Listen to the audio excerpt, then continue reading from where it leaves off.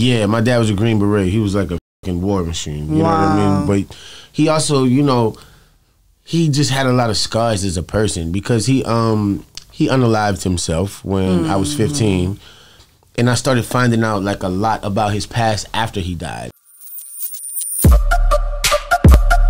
Yeah, we on Boss Talk 101. Yeah, we gon' talk. The nigga from New Orleans, too, I didn't even realize that gave the nigga the icing on the cake. I was looking for the nigga anyway, man. Jason Mitchell is in the building. Yes, sir. Stop playing. Oh, yes, sir, yeah, man. Thank you for having me. No, thank you for coming, nigga. No, too easy. Man, let's get to it, man. I'm going to tell you, man, like I said, this right here was very important for me because we done interviewed everybody from Lonzo. Everybody talk about that damn movie. We done, and I talked to a lot of different people that played part in. Some people didn't like the way they did it. Which some is people crazy. did. Yeah, you niggas did some fly stuff. We gonna get into it, guys. Yeah. Check it, man. Mr. Maker, let's go.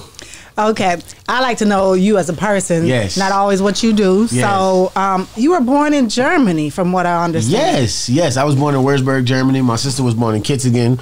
I'm an army brat. You know what I mean? Oh, so you travel around. my mama, she failed out of college and shit, and was like, "Fuck that! I need a change." You know, so she got in the army, and How long were you in Germany for? just a few years. Like I don't really remember it that much.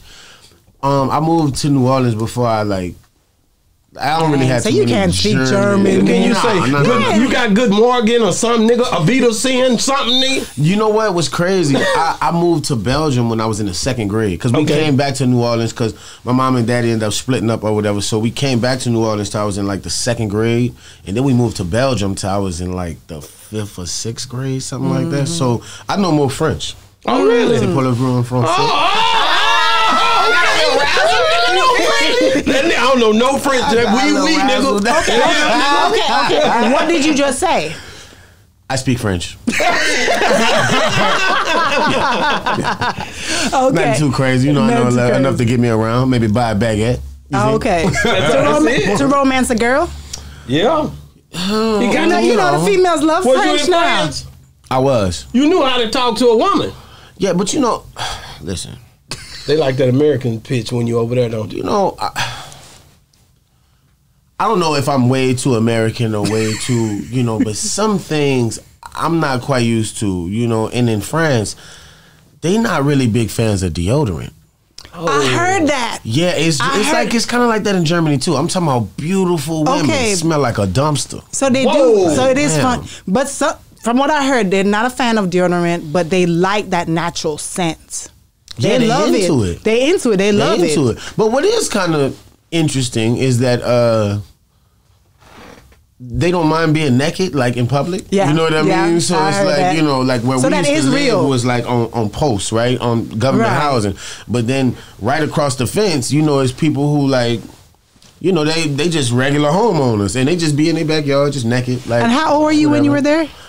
How old are you when you're in the 2nd grade? So you were a kid? Yeah, I was a kid. But were you peeking over the fence? Were you peeking over the fence? Absolutely. I'm seeing all the French cities. Yep.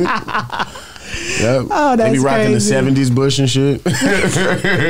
So how old were you when your parents split up? Because you said you came back. Was your dad also Army? Yes. Oh, so they both was military. Yeah, my dad was a Green Beret. He was like a fucking war machine. You know what I mean? But he also, you know, he just had a lot of scars as a person because he unalived himself when I was 15, and I started finding out like a lot about his past after he died, you know, because he had burn scars from like the top of his thighs to the top of his feet. But you didn't know all this as a kid? Well, I did. I knew about the scars, but I never knew how he got them because he always would tell us random stories, and we like, this nigga lying. You know, when you told this person this story, this person this story, you know, so me and my sister knew that he was lying, but we never knew how it happened for real. But when he passed, we found out that he was taken from my grandmother at like 7 or 8 years old because she threw a hot pot of grease on him. Wow. You know what I mean? So it changed him. I think he joined the army just to kill motherfuckers. Like, you know what I mean? That was the mind frame he was in. He just had a lot built up in him. Did he go to war or anything like that when he was over there in the Army? Do you know that? I just know he was a Green Beret, and I know them people. You know, they he was a paratrooper and shit. Like he didn't see some action. Yeah, the reason why I say that because a lot of people they talk about the trauma after going over there with war and you have to come back. Because I had a friend that I remember she ended up divorcing her husband because she said, and she was military too, but so I would think that they would be able to talk to each other and understand. Right. But she said he started doing some crazy stuff and just couldn't do any. And when she broke it off, he ended up trying to stalk her, so she had to do the whole restraining order, all of that sort of stuff. Yeah, it was the same thing with my dad. Like, really? Like my mom had to slip away first, and she would like come visit us at school and that type of shit. And then she was like, I just want y'all to know I'm not trying to leave y'all and XYZ. And then she ended up bringing us to New Orleans. So who raised y'all? Because if she my mom, she left us with my dad at first, but she had to get away because they was getting into it too much. You know what I mean? And when she did end up bringing us to New Orleans, my daddy, of course, knowing the whole family, you know what I mean? And a lot of people used to be scared of my daddy too. So, niggas, he shivering when he pull up, Right. Wow. Yeah, I remember he had a black Trans Am. Boy, everybody used to be like, oh shit, here come Mitch, this nigga.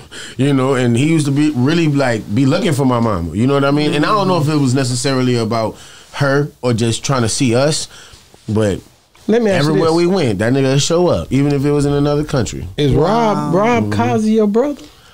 Rob Kazi is my baby mama brother.